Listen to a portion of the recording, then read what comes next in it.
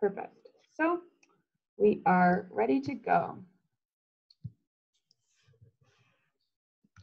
All right. So just to begin, I'd like to acknowledge the land on which I live in Ottawa is the traditional, unceded, and never surrendered territory of the Algonquin Anishinaabe people. And the Algonquin peoples have lived on this land since time immemorial. And I'm grateful to have the opportunity to be present on this territory. So I encourage everyone, if they don't know already, to visit nativeland.ca to find out whose land on which they live as part of their ongoing commitments to the calls to action in the Truth and Reconciliation Commission. So in this webinar, I'll be giving sort of a crash course on doing advocacy and why it's important. And then I'll discuss a specific CFUW campaign on early learning and childcare that we undertook this past fall. Then I'll provide you with just a brief overview on CFUW's upcoming advocacy goals on the 16 Days of Activism campaign. And then after that, I'll review the structure, and I hope Catherine and Jeanette can help me out on this as well, of the who does what advocacy guidelines. So this is the structure by which CFUW club members, presidents, regional directors, etc., should abide when engaging in advocacy initiatives on behalf of CFUW. And lastly, we will have a Q&A type of session where we can discuss any outstanding questions or concerns, and hopefully Catherine, myself, and Jeanette, and we will be able to provide you with some clarity on that. So to begin, let's start with a general question. So in the chat, I'd like you to write 3 words or less if you're feeling ambitious that you feel describes the current status of women and girls in Canada or around the world in the COVID-19 context. So I'll get my chat up.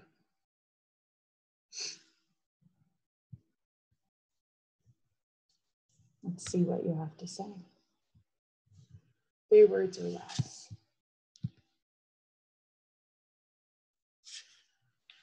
Going backwards. Vulnerable, stressed, anxious.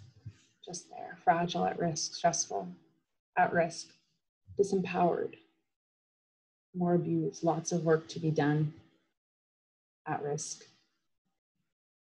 gonna lose their jobs, isolated, stressed, threatened, losing ground.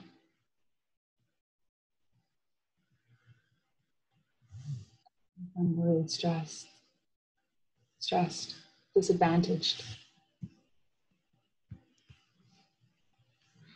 Rolling back progress. Anxious, more work, worried, stressed, threatened, vulnerable. Yeah, so if you can see all of these responses rolling in, sort of some negative and anxious connotations going on. So, I mean, as many of you know and have stated, the COVID-19 pandemic has, you know, disproportionately and uniquely impacted women and girls, from the she session to record levels of women's unemployment, to the lack of high quality, affordable childcare, or increased levels of gender-based violence. So this just shows how perilous the situation is for the rights of women and girls in Canada, and why now is the time where we need to raise our voices and advocate for what's right. I hope, there we go. So now for a crash course on advocacy, and I'm gonna make everyone smaller so you can see the entire thing. So why do we engage in advocacy? When we take action on something we believe in, we can increase awareness about the topic, convene and bring together like-minded individuals and groups in our community to affect change. We can demand accountability from our elected officials and decision makers to represent our interests. We help to strengthen the voices of impacted individuals or groups who may have been marginalized from important conversations, and we help build the capacity of not only our organization, but civil society's capacity in general to take meaningful action to affect change. So again, with our chat function, your experiences as a CFUW member, in what ways have you engaged in advocacy in the past? I'll go back to my chat.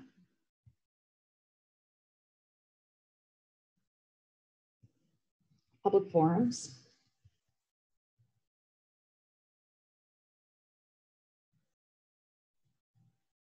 Letter writing, marches, picketing, briefs, marches, consultations.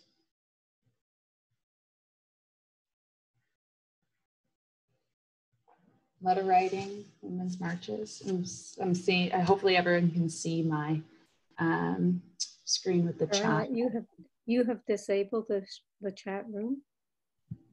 I've disabled the chat.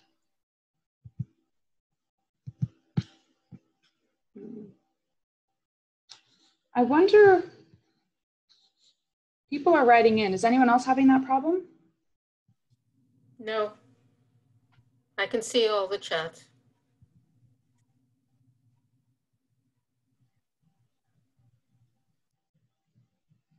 People are like-minded bodies.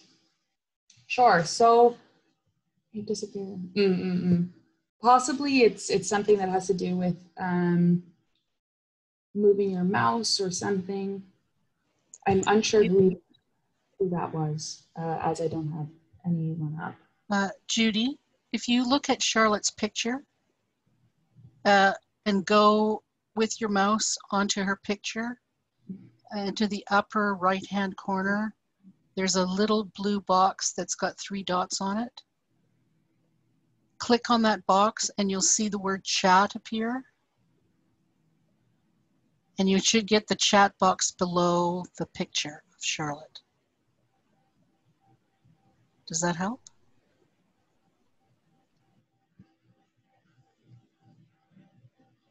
Collaboration. Thanks, Heather. Oh, okay, sir. All set, Judy? All right, well, I'm just going to move on. Not a huge deal if you can't access the chat, just I'm trying to just generate some conversation. So for CFUW, our work seeks to end inequalities and injustices for women and girls in Canada and around the world by advancing their rights. So with policies that range from climate change to long-term care to gender-based violence, there are myriad issues and opportunities for engagement on something that you care about. So engaging in advocacy on CFUW policies provides meaningful opportunities for members and other like-minded groups to capture the attention of their community, policymakers, and civic leaders. So as we can see from the answers in the chat, advocacy can take many forms. So no one action is sufficient on its own, nor is one necessarily better than another. So as different windows of opportunity open up, depending on the current political climate, there are a variety of actions you can take to get your message across. So if we look at this advocacy impact spectrum, this was created by a grassroots nuclear disarmament group called Beyond the Bomb. And if you know me, you know I'm a staunch advocate of nuclear disarmament. So as we move along the spectrum from left to right, we can see that there are varying levels of engagement at each stage. So the awareness side of the spectrum could include reading a post or infographic on social media. Next, engagement could look like signing a petition or sharing a post to reach more people in your networks. Catalytic actions, so the blue sections, could be writing a letter to the editor or op-ed in your newspaper, joining a protest, a rally, I love protests, calling or writing your elected official about concerns on the topic. And this could be sending a letter in the mail or sending an email, and both of which are equally effective and are given the same weight at politicians' offices. Lastly, we have direct lobbying. So this means nowadays scheduling a virtual meeting with an elected official. to urge them to vote a certain way on upcoming legislation. So this is the most targeted type of advocacy, wherein expert advocates are drawing on established blueprints or frameworks that have specific policy options or asks attempting to sway elected officials to support certain legislation. So for CFUW advocacy specifically, as an example, let's use our work on childcare. So CFUW has long advocated for high quality early learning and childcare, and these are just a few examples of the different initiatives we undertook this fall. So here we have a letter that Catherine wrote to the Prime Minister, Deputy Prime Minister, leaders of major parties, various ministers of interest, and critics while Parliament was prorogued. So that was an opportune time to advocate, as this was the time where the government was figuring out what will be on their agenda and which parties are going to support it. So this is what my sent outbox looks like after circulating the letter that that Catherine sent. Lots of targeted officials there. And next, another example is I created I use an online letter writing tool called Action Network that allowed anyone to send a letter to the 4 ministers and express support for a national childcare program, not only CFUW members, but just anyone in the Canadian public. And immediately following the throne speech in September, where the government stated that they would commit to significant long-term investments in a Canada-wide early learning and childcare program, and they use CFUW terminology. They definitely lifted that from our letter. CFUW released this social media post, and it garnered significant levels of engagement, and it actually remains one of our most engaged with posts to date. And lastly, after all of this, all of these different initiatives, Catherine and myself actually had the opportunity to have a meeting with MP Lindsay Matheson about CFUW's call for affordable, accessible, high quality childcare. And it was a productive meeting where we discussed the MP's position on childcare and effective strategies going forward in our advocacy work on childcare. And that included nailing down the wording of our asks, so universal versus national. And we also discussed the importance of following through on the government's 2018 commitments to the Indigenous early learning and childcare framework. So these are all examples that yourself or your club may endeavor to do with an advocacy initiative that you care about. And again, no one action is better than another, nor are they sufficient on their own. So it's really the amalgamation of everything that works together towards one goal. So in this case, on the childcare advocacy case, CFUW followed this loose framework for our advocacy on early learning and childcare. Obviously, we wanted to address a topic that we have observed is in need of change or a new approach. And in this case, the issue was the COVID pandemic has exacerbated a long-standing crisis in Canadian childcare and really showed the urgent need for a Canada-wide childcare program that is accessible, affordable, and high quality. So next, our desired objective was the creation of such a program. And to broaden support, we thought about why we cared about early learning and childcare and why others might care too, and integrated that into our approach. So the government's commitments to gender equality, the success of Quebec's childcare program, how shutting down essential early learning and childcare services impacted the ability of Canadian parents to either return to work or work productively in the absence of these services. And lastly, how our proposal would be beneficial for children's development, early learning and childcare workers who are parents of children, and just the broader impacts of such a program to the lagging post-COVID, during COVID Canadian economy. And second to last, we presented a comprehensive and evidence-based solution for the pathway forward by drawing on our partner Childcare Now's framework called the Affordable Childcare for All plan. So we included a comprehensive and heavily researched plan from our partners, and by doing that, we effectively expanded the reach and capacity of childcare networks research that they already undertook. So it all didn't fall to CFUW to do this work.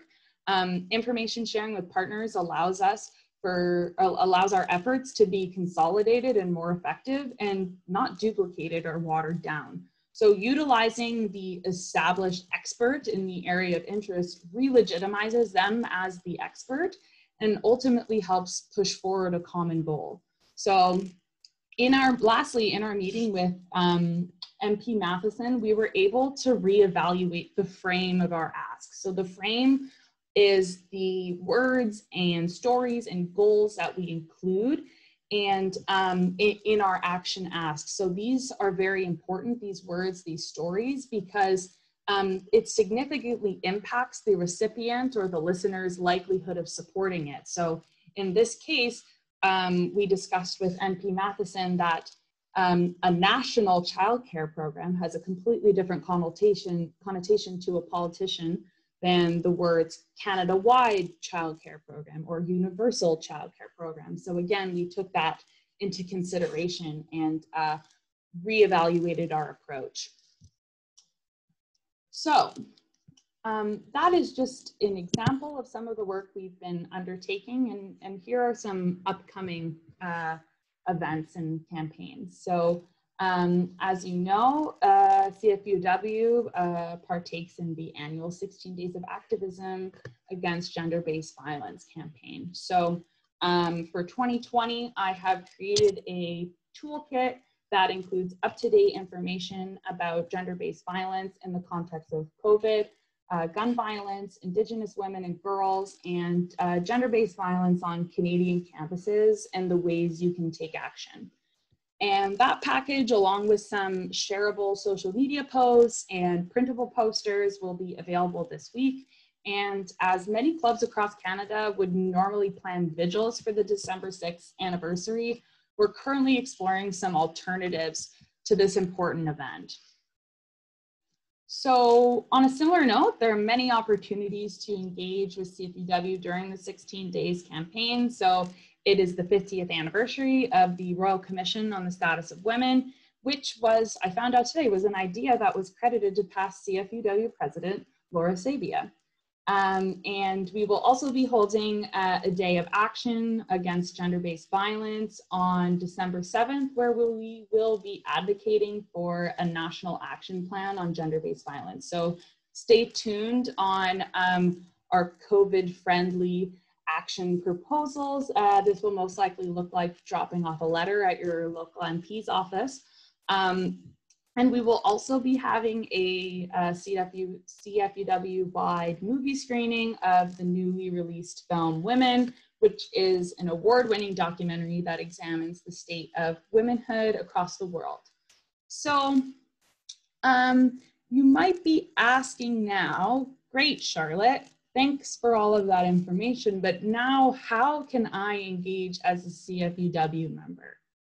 And this is where we hope to clarify some questions and concerns that have been occurring with who specifically CFUW members can contact. So as I have up on the screen, you can see our great advocacy point person, Terry Shaw, has created this chart to demonstrate which level of CFUW advocates to whom. So I hope we can, I'm going to stop sharing my screen now, and then we'll be able to have more discussion on this topic. And this is where we will begin some Q&A, and hopefully Jeanette, Catherine, or myself can answer some questions. So I'm going to stop sharing my screen now, and if possible, I could actually bring this up again, But let's get everyone back. And I do have some chats. Let's see. Can we get print to the PowerPoint? Sure. Here. All right. So I'm wondering now if you would like to type some questions into the chat function, or we can use the hand raise function to ask questions. I'm actually going to share my screen again just to get the chart back up if possible. So I'm not sure if Catherine or Jeanette would like to talk about just some of the concerns that members have been having over the advocacy guidelines, or if anyone has any questions.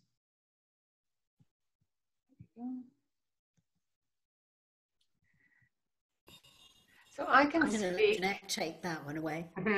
I can speak about a question that came about who we can CC. If we send a letter to our local MP or MPP or MLA, can we CC the opposition and or the minister in charge of that particular topic? And yesterday we had a good discussion in our advocacy committee meeting, and we decided that we would say, yes, we can do some of those things. And if you look down at the very bottom to local clubs, you'll see that what we have said about letters from local clubs signed by the club president. The signature can be held by the advocacy chair or a designated representative, so that the president doesn't have to physically sign each letter, but it has to be on the club letterhead and CC'd to the club president. Now, that letter has to go to your local member of parliament, including if your member is the prime minister or a minister. If they're your local representative, your club can be in touch with them. The local member of provincial legislature, including if your member is a premier or a minister, and any jurisdiction of issue to local reps only.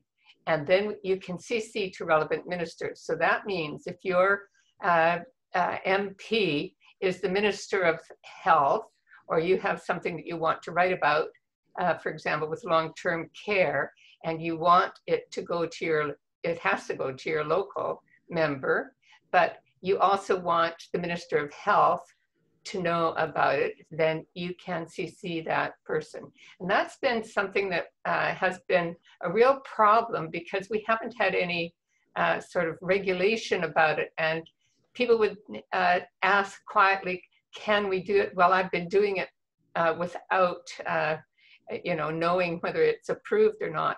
Now we're saying, let's try this. Let's see how it works, and see if that solves some of the problems that the local clubs are having, wanting to go forward further with their advocacy. Could I just add that, oh, don't take that away. Oh, sorry. No, just leave it up and put it full screen if you can. Could I just add that yesterday when we talked about this form, we talked about letters and emails. Oh, right.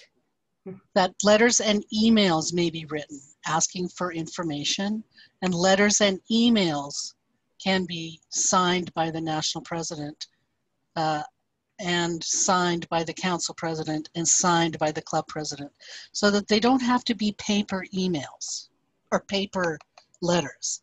They can be emails. Emails are the de rigueur these days for sending information and urging letters to premiers, prime ministers, and local members of parliament.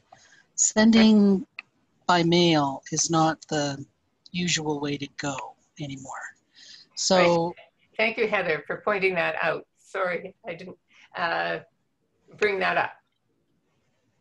You want to address also the issue of if a club has something that's a local concern, but in fact it has provincial or national implications, to contact national office, and we can actually then write letters and send letters to the clubs asking them to do their own advocacy in their areas. So I'm thinking the example that we had yesterday of the coal mining. Was it in Blairmore, Alberta, or is it in BC? No, it's in Alberta. Thank you. Yeah, and so that was an issue to the local club, but actually it's an issue that's beyond that. So we were saying that if you contact your provincial VP, then you can take it to the provincial level. And last week we had the example of the Micmac fishermen, and Southport was working on a campaign, and they contacted national, and we've now sent letters out to the ministers and to the Prime Minister and what have you. So we've taken it a step further for Southport. I think you have some questions in the chat, Charlotte. Yeah, and just on that note, we can see right here that if, like, for example, with the Mi'kmaq fishers, if an issue pertains to the national initiatives, that is a way to elevate it and get a letter signed by Catherine to the Prime Minister and various ministers. So we have, hold on. Is it okay if I take this away? What are the questions? Yes, we have a few questions. Let me get the chat. Hold on. They're not particularly on this chart, but just in case questions do come up, because people are probably still squinting at it.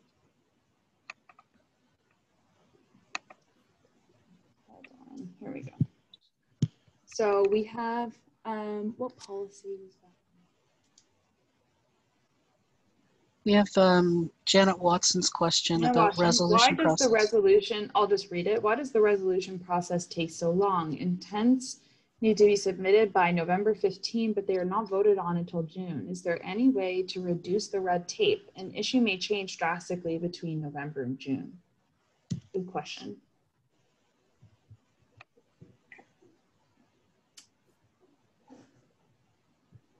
We don't have anyone on the call that's chaired the resolutions process, I don't think. Yeah, is Grace? But the intent, is Grace on? I thought she might be, but anyway. So I think that you have the intent, and then that's to let you know the resolution's coming, and then you have the resolution. But if you're going to give clubs time to examine the resolution and propose amendments, you have to allow for the fact that the clubs have to meet. So I know from being on the resolutions committee in my own club, it was the issues group, but you know, we would be looking at our timetable from January to March to make sure we had time to do our own research, to decide what we supported, if we saw a need for an amendment, and then we'd have to take it to our club. But we do have, like as we had this year, 2 emergency resolutions that came in late in the year. So there is, I think, an opportunity for keeping things current. Yeah, good question. I could answer that because I'm a past director of resolutions, and when you formulate a resolution, you want to formulate one that will apply for a long time. So you want it to be quite broad, and you also need to do a lot of research. And I think all that is very time consuming. Anyone who's ever written a resolution proposal will know how much time it takes. And then it has to go to all the clubs, and then it has to come back again, and then people make comments, and then there are amendments possible. It's a very solid process, and it results in excellent resolutions that we then use in advocacy. It's kind of a cycle. So I think if you're trying to do a resolution and things are so drastically changed in 3 months that it's no longer applicable, it probably wasn't a good resolution proposal to begin with, because it would address only a very specific time-limited question. One of the things that we have had a lot of work on this year from two of our members, Margaret Terrian and Terry Shaw, who are a subcommittee on reviewing our policies, is that they have gone through all of our policies since 1964 and have taken out all of the resolutions, or the policies, pardon me, that are still active today. And they have put them into a separate document, which I believe has been posted on the members' website. Yes. Or if not, it will be very soon. And that gives you a very quick reference as to what issues are supported by our policies. And you can check to see if what you are wanting to talk about is already a policy. Many of the policies have been from 1964 on, and some of them need to be updated, but others are still very, very current.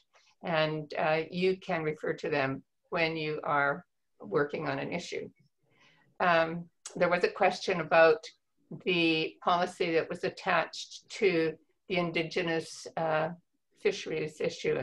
And I would say that if we checked our Indigenous policies, there would be something there to support that.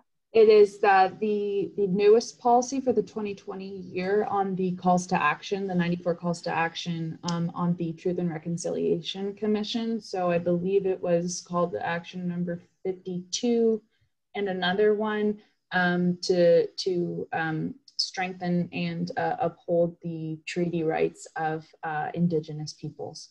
Right, thank you.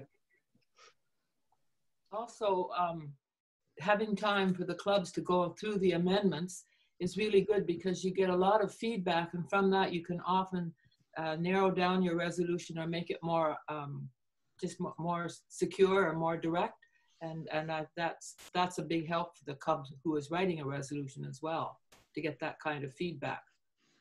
It usually results in an improved resolutions, because there are clubs across the country that have concerns or have experience with that issue who will write that in. And that is reflected then in the amended version that ultimately gets presented at the AGM. Yeah. And it makes the AGM process go a lot quicker and a lot smoother than it used to years ago, because we've had time to refine all the amendments, and that years ago that used to be done on the floor at the AGM, and so it took a lot of time, but now that a lot of that is taken care of beforehand, so that makes it for a smoother process as well. Well, we were very lucky this year to have eight resolutions accepted and become policy in this 1 year. It's quite an amazing event, actually. I don't think I have seen that many resolutions brought forward and passed ever before. I have to disagree with you there, Jeanette, because okay. we used to have years where we had 15 or 16, and the complaint was always there are way too many. And then I think last year we had none, which was the first time that ever happened. And I think we're seeing a reaction by more clubs sending them in this year. Ah, okay. Sorry about that. I guess that was before my time in CFUW. Yeah. Yeah, do you want to talk about the fact as well, when you know, the fact that we have these backgrounders that are really useful information if you're setting up a meeting or you're writing a letter, to use the backgrounders that have been produced to go with the resolutions. In the advocacy package, the advocacy the fall advocacy package. There you go. Right.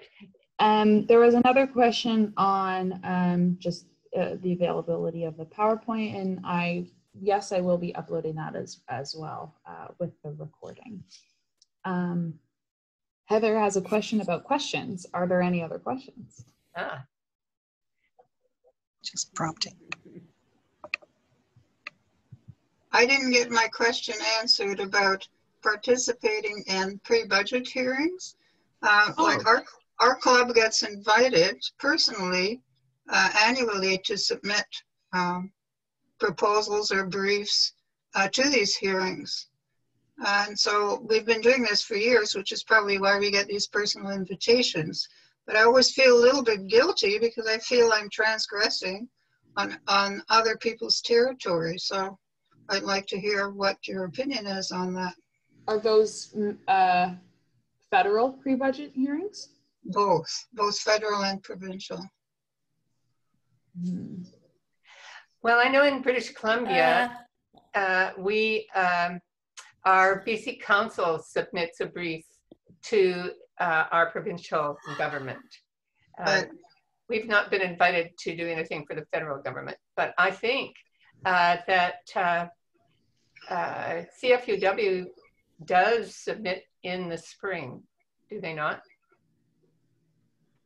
Catherine? We do submit briefs, and Marianne, I mean, it's probably a historic thing from something that you did many years ago, but really I think that CFUW should be sending a single brief from CFUW. Especially It'd be lovely to have you work on it. Yes, to the federal budget. And yeah, but usually a request for you have a sorry, I missed you. I couldn't hear because several people were speaking at the same time. Anyway, you don't have to answer me now, but maybe you can give it some thought. I have cottage internet, which is like, but what I was going to say is that we should probably have one brief going from CFUW, but it would be really good for you to work on that with CFUW. So you have the contact, but if we send one brief from CFUW, that's the way it should go. That it's probably a historic thing from work you did years ago. And the same provincially, I think, and Joyce just asked that question about provincial briefs. There's nothing to stop provincial councils doing that. In fact, that's a very good thing for them to be doing. I think Ontario always has. Again, it's that who does what. Right. I think so, yeah. So there's another question about how the who does what and how it will be circulated.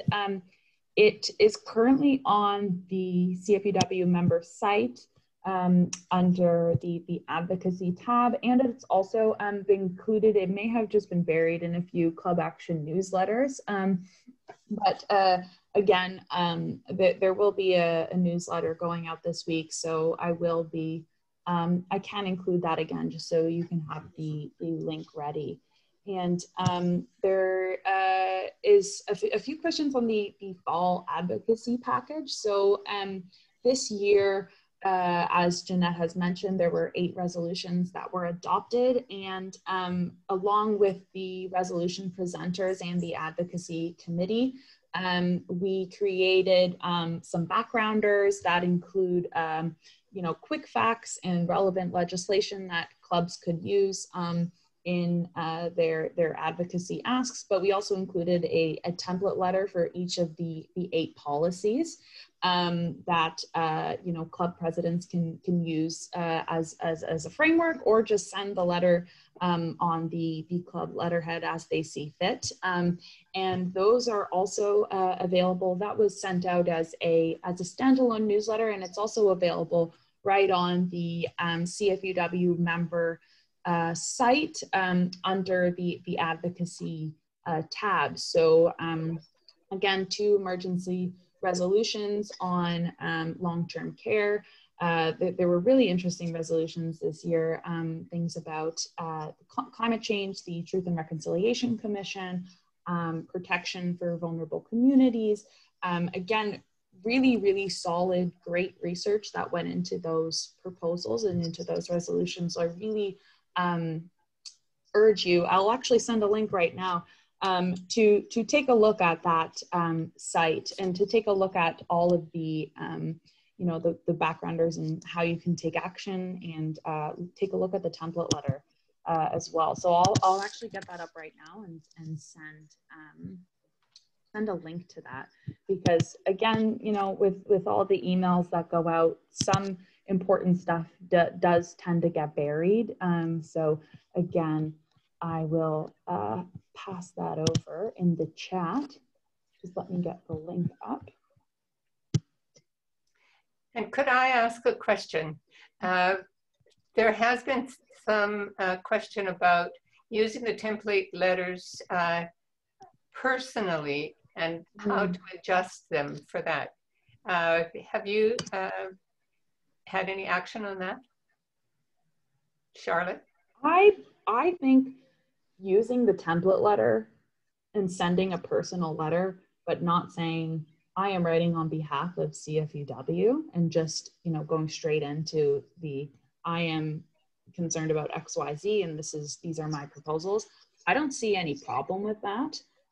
Again, it's all working towards a similar goal. Say if it's on including long-term care under the Canada Health Act, or taking action on climate change, I really don't see why just eliminating the I am writing on behalf of CFUW and sending as an individual. I mean, I send letters all the time, and I've actually just included a few other organizations, similar types of online letter writing or petitions that people can sign as an individual and not necessarily a CFUW member. So the template letters are in Word, so they can you can just delete those sections and add in your own thoughts, right?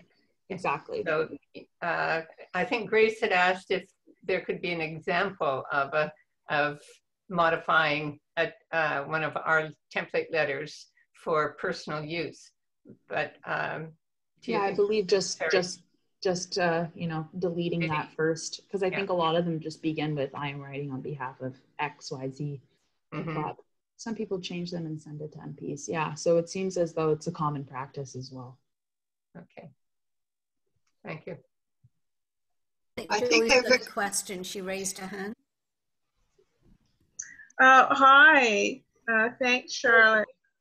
Can we go back for a minute to this business about provincial briefs for provincial budgets?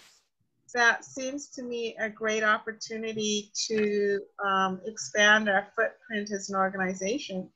If all provincial councils could submit a brief, but we need to see some templates, see what's been done in the past, and have some supports around how to research it and so on. But that might be an idea.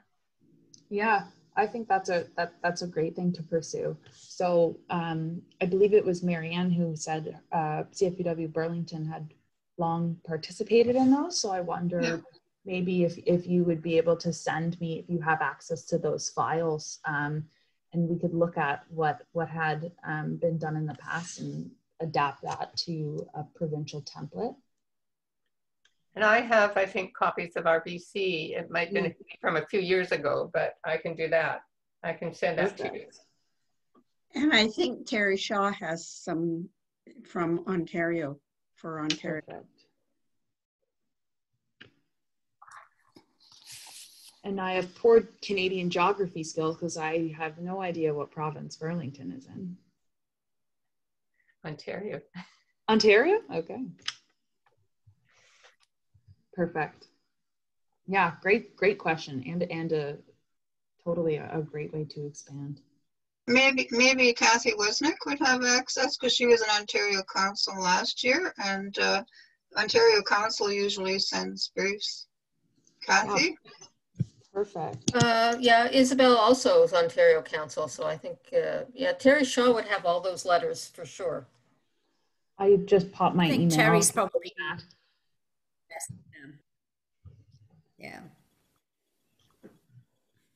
Yeah, I don't think Terry's with us this evening. Do we have any more questions or concerns? I have one, which is that I find with letter writing, we have sometimes had, like as an advocacy group, prepared a letter, made multiple copies, addressed envelopes, put stamps on them, and then handed them out at a general meeting. And people have been good and they've mailed them.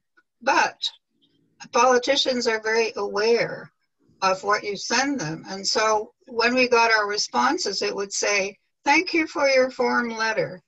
So I think it's very important that you vary, even if you vary it slightly, especially the beginning of your letters, so that you don't fall into that trap of being kind of dumped in that category. Mm. That's when we met with our MP, that was one thing he said to us, if you can individualize it or make it meaningful to your community or, you know, your province, and that it was our MPP we were meeting when that was going on. He gave us some really helpful sort of tips in terms of making it effective. I think the other thing too is if you're writing nationally, and this was something that happened with the childcare, if you're writing nationally, when you write to ministers, make it effective to that ministry. Like if you're writing to the federal deputy prime minister and the minister of finance, what's important for her is money and budgets.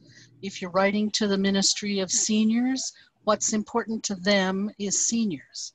If you're writing to the Ministry of Child Care and somebody, what's important to them is child care. So customize your letters to the minister, not a form letter to every minister that's looking the same.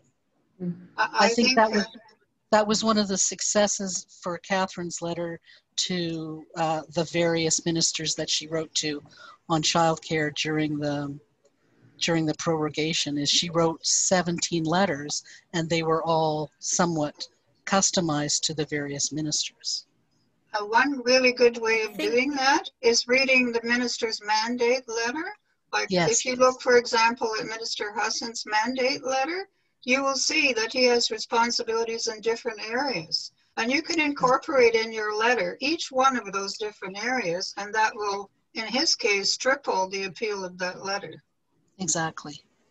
So I am thinking that these are very good suggestions that we should send out to all of the clubs. And you know, how to make your letter more effective. What do you think? The big success of that letter was the exact wording was used in the speech from the throne. Yeah. So what we asked for in affordable, accessible, high quality was exact the phrase taken from the letter. I've never leapt up and down in excitement at a speech from the throne before, but yes, somebody read it. Well, this one promised us so many goodies that I followed it up immediately saying, well, wonderful throne speech, but how much money are you allocating to these priorities of ours? Because unless the money's there, you know, the promises aren't worth much. Catherine, the reason that's the next bit is holding the government accountable. Sorry? The reason it was successful? The reason it was successful is because you sent it to 16 ministers with exactly that same captioned phrase. And so they heard it over and over and over again at the cabinet table. Mm. And so they didn't have much of a choice but to echo it in the throne speech. And there were also other organizations who use that language, right? Like the Childhood Coalitions. And we've been at this for 50 years, you know, with that language. So it's nice, gratifying to see it there in the throne speech. Well, you brought up another good thing, and that is partners, that partnering with other organizations really adds to our impact as well. Mm. And I see, yeah, Joy has suggested a toolkit for communicating with government. I think that's a great idea to incorporate, even just having a few pages specifically on letter writing and how to maximize impact. Yeah, I believe I'll probably just make this entire, you know, the recorded presentation, the slides, and the suggestions from the discussion. I could make that into its own tab on the website and hopefully have all of our discussions just consolidated into one place. Mm-hmm. Sounds good. Oh, Joy has her hand raised. So I think one of the things that's really important in the letter writing is the research. And so reading that mandate letter is the place to start. Looking at the language that other stakeholders are using or government reporting is using, all of that front end is really important in the successful actually writing an impactful communication or whatever your communication strategy is, whether it's writing letters or however you're going to do it. Mm-hmm. So I would want to see that front research part incorporated into how to write the letter. Mm. Yeah, and again, when we're advocating on, oh, pardon. No, it's what I was going to say. A lot of that research is what is in the backgrounders, right? And then the research. That was what you were going to say, yeah. There is the research there to back it up to use in the letter. And I wanted to respond to Marianne's comment about the throne speech. The next piece now is making sure that all those promises are followed through on, because there's going to be lots of opportunity there for advocacy, I think. Remembering too that we sent a letter praising them for the throne speech and kind of reiterating, you know, the asks and thank you very much. And, you know, now we want to see it actually happen. We're listening and paying attention. And sending those same letters to the critics, to the opposition parties, because if they sabotage this minority government before the throne speech promises are capped, then they've undone all the good work that we've started. And it wouldn't be the first time, because you remember the NDP actually shafted the Liberals and called an election when we thought we were finally going to get our universal childcare national program. Exactly. So keep their feet to the fire. But we're talking federal government, and I'm wondering, in the provincial government, are there mandate letters for the ministers there? And if there are they harder to find? Because I wouldn't be at all surprised. Are they easy to? Well, I don't know about Alberta. They're absolutely simple to find in Ontario. Okay, I don't know about Alberta. Joy? You could just try Googling them. Just go minister such and such mandate letter. Okay, fair enough. Because in Alberta, they don't seem to be responsible for everything. They just do. Anyway, just a political comment there. We won't comment. We feel sorry for you, Heather.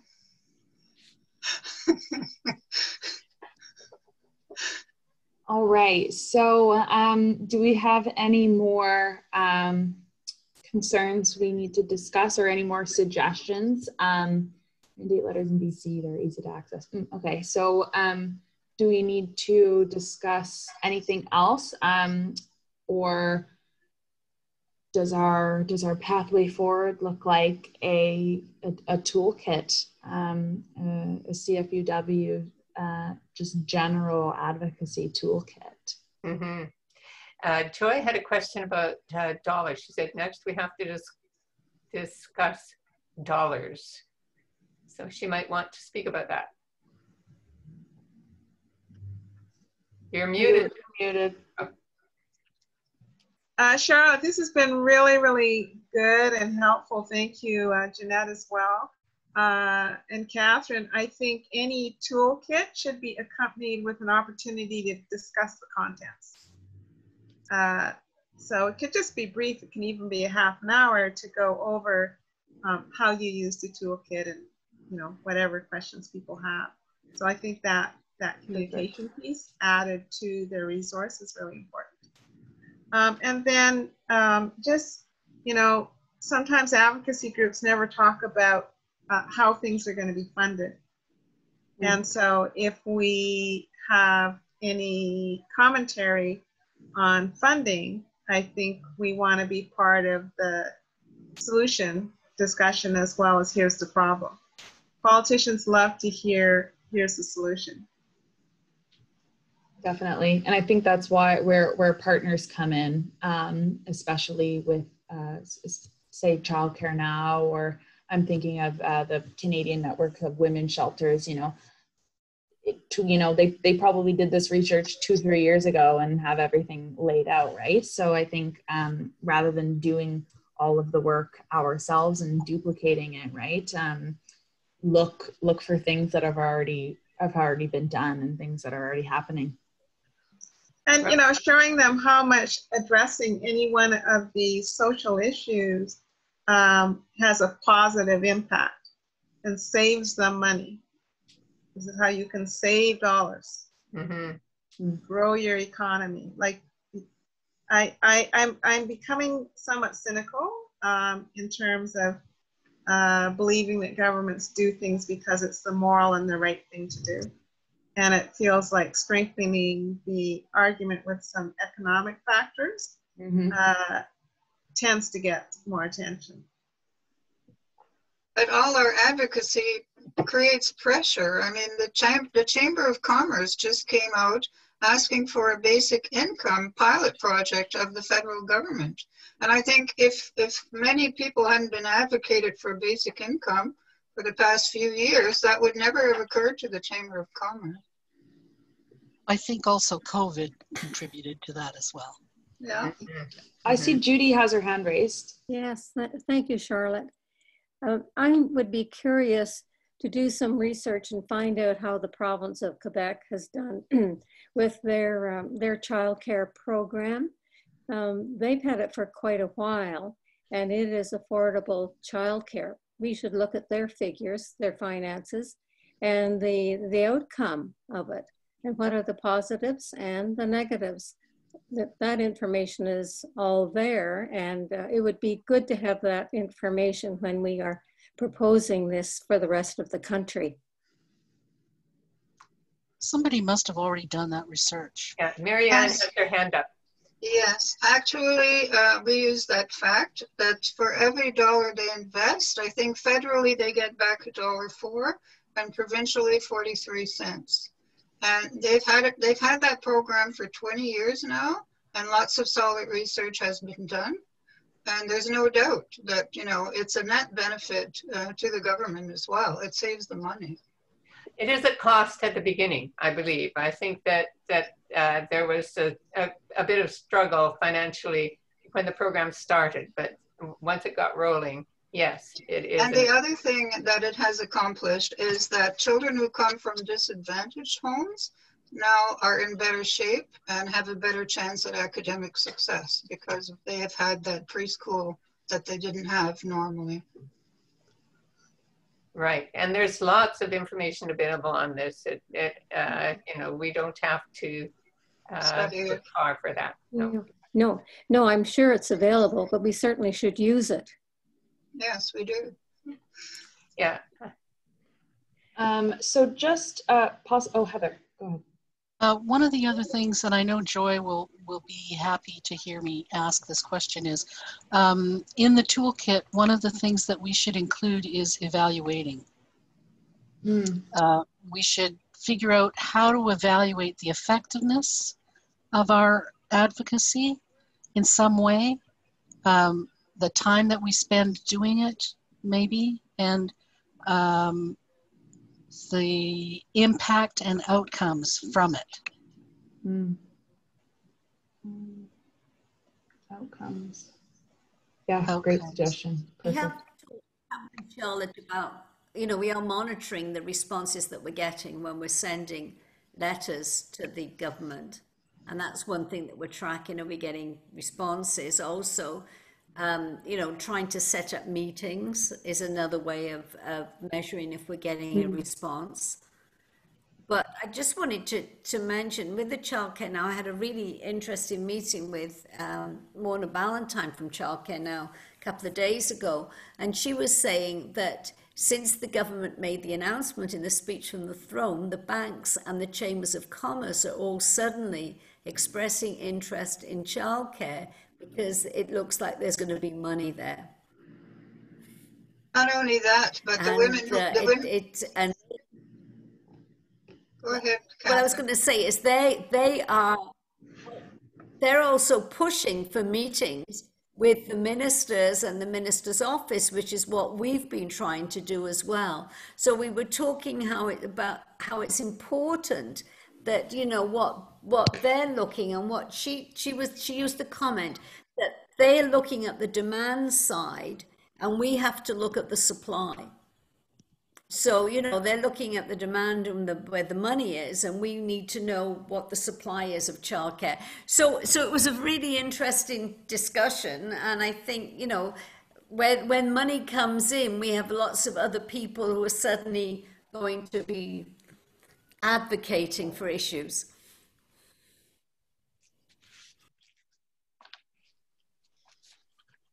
Well, in terms of childcare, I remember that maybe 20 years ago, there was a push to have big companies have in-house nursery schools.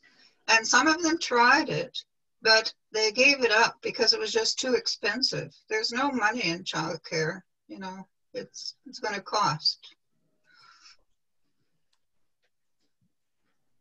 The other thing that is a real problem with childcare, at least in British Columbia, is that the childcare employees are so poorly paid. You know, some of them even below minimum wage. Apparently, they can make more working as a barista in Starbucks than they can working in childcare, even though they've had to have a course before they can enter their profession. Yeah, and similarly with long-term care, again, you see that undervaluation of the workers, and then they're placed in a precarious position, right? And like we've seen, people are working at multiple places just to patch together, you know, a livable income, and that's where we see a lot of the problems. So just to reiterate the who does what document, I just sent that in the chat, but it's also available on the member website. Just if you want to take a look at that. I know my screen was maybe a little bit small, so unlimited zooming on the website available. And I'd just like to hopefully wrap things up. This has been a great discussion, and we have I have a lot of good notes as to how we're going to move forward with a lot of the things we've been talking about. So does anyone, okay, we have a question from Heather. In resolutions, have we ever considered the idea of how to evaluate progress and outcomes if this resolution became policy? Yes, we have indeed. The thing about advocacy is that people tend to get discouraged because to change public opinion, it takes on average 20 years. So people want instant results. And so they have a resolution, they've advocated their hearts out, and next year the government hasn't implemented the policy. But these are long, slow processes. And so it's important not to expect immediate results. And what you need is persistence. You just have to keep pushing and pushing and pushing. And not to get discouraged if you don't get results in 1 or 2 years. Right. Well, I see. Oh, Barbara has her hand raised. Okay. Yes, I'd just like to encourage you to give any positive results that you're getting. You know, if somebody has responded, and I think members do need that encouragement, as was just mentioned, that we do like to see immediate response, and to make an effort and then hear absolutely nothing. They think, what's the use? Right. So as much feedback that anybody is getting would be encouraged. And I'm just wondering, are the clubs sending mainly individual letters on behalf of the clubs, or our membership, are they really keen to write letters? I'm skeptical about the enthusiasm about getting everybody to write their own letters. And it would be so much easier, but I know it's not nearly as effective. You know, we want to bombard the minister or MP with as many as possible, and to be as personal. And so I talked to my MLA, and he just says, oh, well, that's a form letter, and just pushed it aside.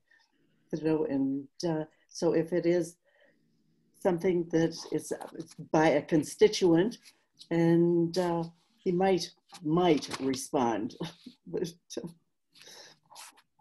Right, and Charlotte, there was a request from a British Columbia member to post the letters that we received back from the ministry. Is that a possibility?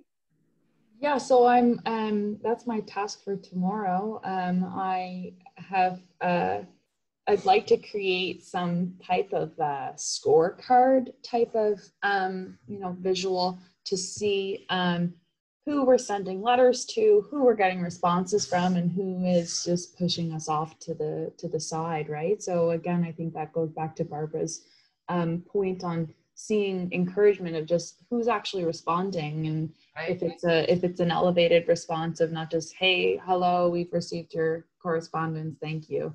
And yeah, I think it's quite important to see that, you know, the response and the follow-up.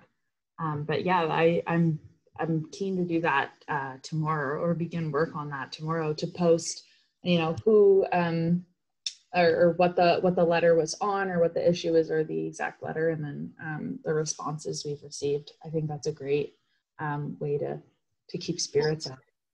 One way to encourage a response that's more than thank you very much is to incorporate a question in your letter, a question that would then need an answer. Very good. Right. Yeah.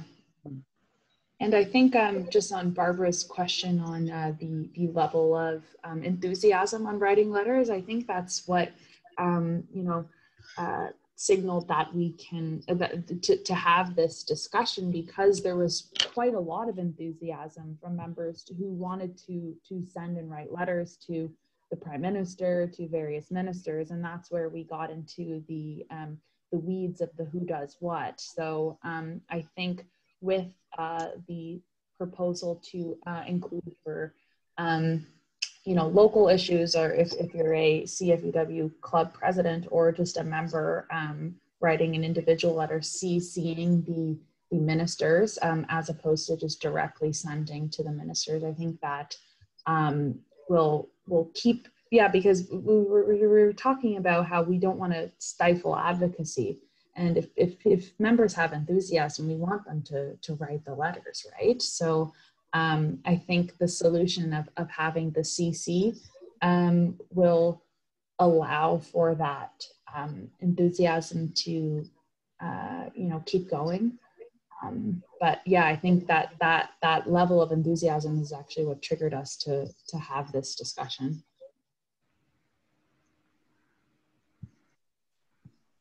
Ever use media pressure? Janet, good question. I wonder. I'm still quite new, so don't know if someone who has been on for a bit or has ever used media in their advocacy ask would well, we have had press releases on a variety of issues. I know. I don't know if there's ever been interviews, you know, with news agencies and so on. But I know that we have lots of social media now, Facebook and Instagram, and is there something else? Do we Twitter? Yeah, we Twitter, we LinkedIn, we do all the things. Uh-huh. Yeah, and I'm also, I love writing op-eds, so I hope to use that for national initiatives as well. Elaine. Yes, may I just make a comment? Another group that I'm involved with in an advocacy committee, now we're writing specific letters to municipal or provincial, but the last line of the letter, or often the last line, is my vote depends on your answer. And we have gotten responses much more quickly because they see at the last letter, at the last line is my vote. Oh my. Yeah. Good suggestion. I'm just perusing the screens to see if anyone has their hands up. Okay, well, that was a great discussion, and I really thank everyone for attending. And again, these materials will be available for your use. And if you know someone who didn't get the chance to hop on, again, we will have all of these materials available. So, hopefully we will be creating that toolkit with some consultation from members to really drive home our advocacy efforts there. So I don't know if Jeanette or Catherine wants to have the final word. Final word? Yes, I would like to have a final word, and it is to thank you, Charlotte, for all the innovative work that you have done since joining us. There's lots of interest from our members, I feel, this fall, and I think your actions have sparked a lot of that interest because you are putting things out that people can relate to. And this webinar, for example, or town hall, pardon me, is a great example of the work that you've done for us. So thank you very much. Happy to do it. Thank you, Charlotte. Okay, well, thank you so much, everyone. I'll be seeing you tomorrow. Hopefully, I'm going to be sending a newsletter out either tomorrow or Friday. So look for that in your inboxes. Thank you, Charlotte. Thank you. Good night. Thank you. Bye-bye. Good night. Have a great night. Thank you. And everyone. Thank you. Bye-bye. Bye-bye.